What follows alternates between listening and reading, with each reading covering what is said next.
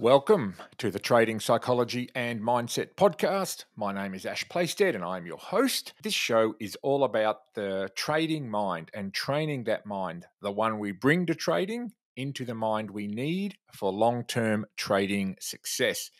In this episode 4, I'm going to dive into one of the emotions that drives life and drives trading, and that is the emotion of shame, which, to the surprise of many traders, sits behind much of their trading problems. So let's head over and start the show.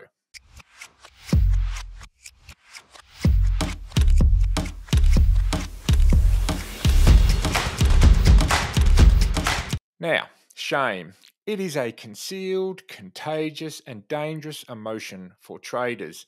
And as a self-conscious emotion, shame informs us of an internal state of inadequacy, unworthiness, even dishonor, regret, and disconnection.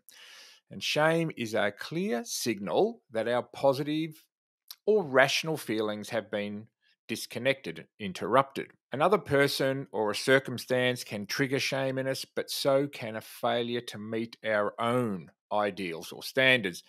And most dangerously for traders, past negative emotional conditioning can get triggered before, during, and after the act of trading. And given that shame can lead us to feel as though our whole self is flawed, bad, or subject to exclusion, it motivates us to hide or to do something to save face. So, for a trader, shame often leads to the impulse of fight flight, which regards the risk of trading with money on the line to an uncertain outcome as a risk to life. So it's no wonder that shame avoidance can lead to fear or greed responses that attempt to mask its impact. Now, shame is also often confused with guilt, an emotion we might experience as a result of wrongdoing, about which we might feel remorseful and wish to make amends. Where we will likely have an urge to admit guilt or even talk with others about a situation that left us with guilty feelings, it's much less likely that we will broadcast our shame. In fact, we'll most likely conceal what we feel because shame, unfortunately, does not make a distinction between an action and the self. Therefore, with shame, bad behavior is not separate from bad self as it is with guilt. Now, in trading, which, as we know, is an uncertainty risk-based endeavor, real or imagined, that trading environment might trigger a shame response. One may, for example, attack oneself as being inferior in competitive endeavors such as trading, or even believe that others will become aware of some concealed flaw. How often, as a trader, have you struggled to explain that to people who don't trade? Shame will be felt when we anticipate being viewed as lacking or inadequate in our intellect, our appearance, or our abilities and competencies. Now, for example, I'll talk for a moment about shame in one part of life and how it affects trading. So, in the past, I had a woman, a client, who had gained weight. This came about as part of our discovery, and had difficulty leaving her house because she wanted to avoid the shame that was triggered by being in public. Now, because she had devalued herself and her expectation was that others would judge her harshly, these feelings of shame clouded her ability to execute her proven trading system, despite the knowledge that it actually worked. And as it became apparent to her and we worked on fixing, it's because the act of trading triggered those past emotions, that past emotional condition into the trading environment and continually corrupted her decision making. So, incredible as this sounds, it's not uncommon in traders I work with. Now, also, attacking others often serves to disown what the shameful person feels. And this is really interesting in trading because in order to escape shame's self-diminishing effects, expressing contempt towards another person or shaming them relocates one shame in the other. Now, however, in trading, there is no other, so the shame tends to get unconsciously turned inwards. A man who anticipated being judged as inadequate, for example, would manipulate his own self-esteem by denigrating himself. How do we know this? Well, we all have our own inner critic. You know, that voice that's always chattering away to you, that inner voice that constantly chatters away. Now, when shame is involved, this inner voice can get very loud and very damaging. So, when one becomes weak or self conscious and needing of approval, it becomes very tempting to blame any failure on the source of the shame. Now, relocating one's own shame in another person, as I mentioned, that's a typical self protective maneuver amongst naive traders, okay, early on in their journey, since at the core of this naivety about the self is internalized shame that is being denied consciousness. It sits outside the trader's conscious awareness. So, needing to hide this devalued sense of self, these naive early stage traders, and even more experienced traders, I may add, can appear a little self inflating or a little entitled and provoke within themselves further internal conflict, which inevitably leads to inflaming the problem rather than facing up to it and mastering it. And of course, it's not the trader's problem because it's outside their conscious awareness. They don't know what to do. And this is where I end up doing a lot of my work, helping to unveil and reveal the source of this inner conflict and then get to work repairing it. Now, shame is also contagious if you inadvertently take on what I would call the lethal projections of shame from a partner, for example, or a family member, especially one who is abusive, physically or emotionally abusive. Now, in this same way, shame is especially difficult, if not toxic, for children because it is an emotion that is concealed, especially by the victims of aggression or abandonment or abuse.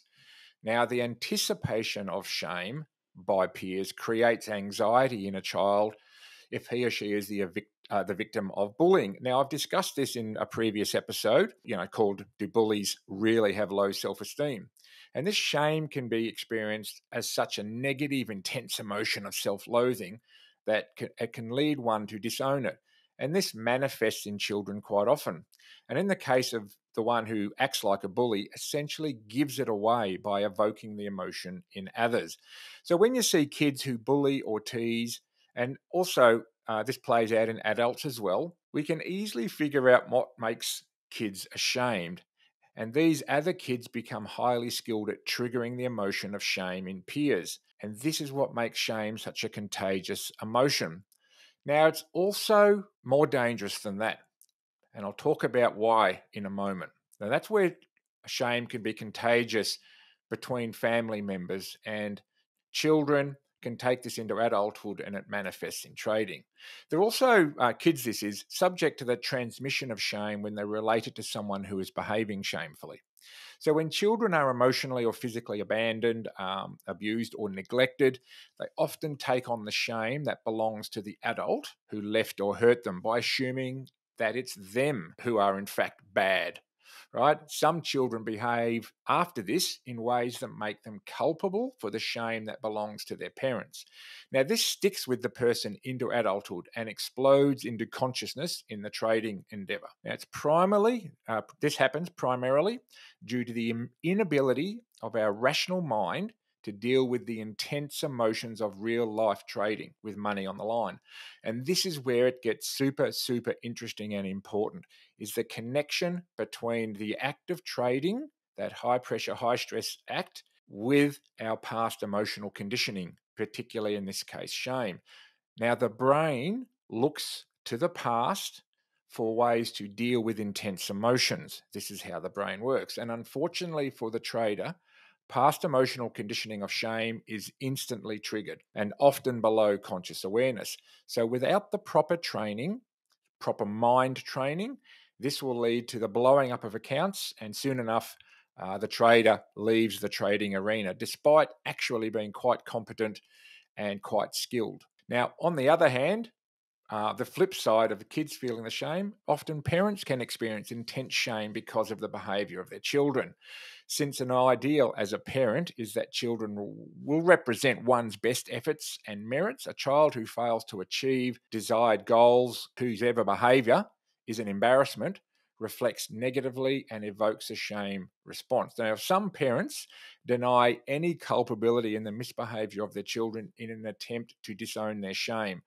And again, this plays out in trading. So have a think about where this might fit into your own life and past. Now, any situation that devalues the self and triggers shame can also trigger anger or rage. Now, this includes situations that might incite envy, stir up comparisons, evoke fear of abandonment, or rouse fantasies about a rival's relative happiness. I mean, how often do we compare ourselves to other traders in chat rooms and so forth? Now, this is very, very destructive. So that anger experienced by a trader who is shamed, it can become like an all-consuming poison. And it occupies a great deal of conscious thought, far too much. And of course, it normally shows up as revenge trading. This is the result of attacking our emotions after the fight-flight response is triggered. It happens at an unconscious level. But if one person who is consumed by shame manages to transfer the shame to another, then that person will experience its overwhelming toxic repercussions. Now, shame, when it is taken on by a partner or a loved one or friend or even a stranger, can physically and emotionally make a person ill. Now, I've actually worked with traders who experience the symptoms of being physically ill when under the stress of trading and have sort of just as accepted it as that's the way it is, where in reality, it's a result of past emotional conditioning around shame. And the good news is that that can be worked on and fixed. So, regardless of the trigger, when shame is experienced, the deterioration of an esteemed sense of self can be really devastating. And in addition to the typical emotions that accompany shame, such as anger, envy, rage, anxiety, we can also trigger sadness, depression, depletion, particularly around energy, loneliness, and emptiness as a result. And this is where shame can become truly dangerous. When shame results in self-attack, right? It can be overwhelming and it can negatively color how you view yourself and how you assess the prospect of recovering your own self-esteem. Now, you can imagine how overwhelming this would be to someone trying to trade for a living. Now, even so, people do recover from experiencing shame and they learn a great deal about themselves if they can step back, particularly if they can step back and take a look at what is going on within them. And this is really where shame exists as an emotion to inform and teach us. And as with all emotions, shame requires perspective since it is placed in the context of our environment and current concerns. So the shame is from the past, but it ends up flowing over to current situations. However, our response to shame, particularly in the trading environment, is shaped by all of our emotional memories of when it was previously experienced. I'll say that again. Our response to shame, particularly in the trading environment, is shaped by all of our emotional memories of when it was previously experienced. And that's where the work can be done, of course. So the accumulation of emotional experiences that reside in our memory script and our responses when a particular emotion is activated in the present. So for the most part, these neat little packages of emotional memories influence our decisions and how we govern our lives, right? Anyway, in any case, shame serves the purpose of motivating us to save face, and therefore, one must always be aware of the inclination to hide when emotion is triggered, because human beings, we don't like facing up to those parts of ourselves that make us uncomfortable, and shame fits that bill. And this hiding often accompanies behaviors that are themselves a trigger for further shame, such as addictions, compulsive behaviors, harsh self-criticism, or self-denigration. Or in the trading world, as I said, it's FOMO, it's revenge trading, and those types of behaviors. So self-observation that is often prompted by shame and felt as regret provides an opportunity to learn, to change, to improve, or do something differently the next time around. And this, my friends, is where the opportunity of shame presents itself. So if you've experienced any of the symptoms of shame in your trading, good news. It's not your fault and it can be fixed. And it is pointing you exactly where you need to look and get to work on developing yourself. Now, I hope you found this information valuable, this episode, fellow traders, because remember, Shame is an emotion we all have hardwired into us because it always has and always will serve a purpose in life. However, in trading, it can be very destructive. So, recognizing this and working on it is essential in establishing the right trader state of mind. Thanks for joining me in this episode. I will see you on the next episode of the Trading Psychology and Mindset Show.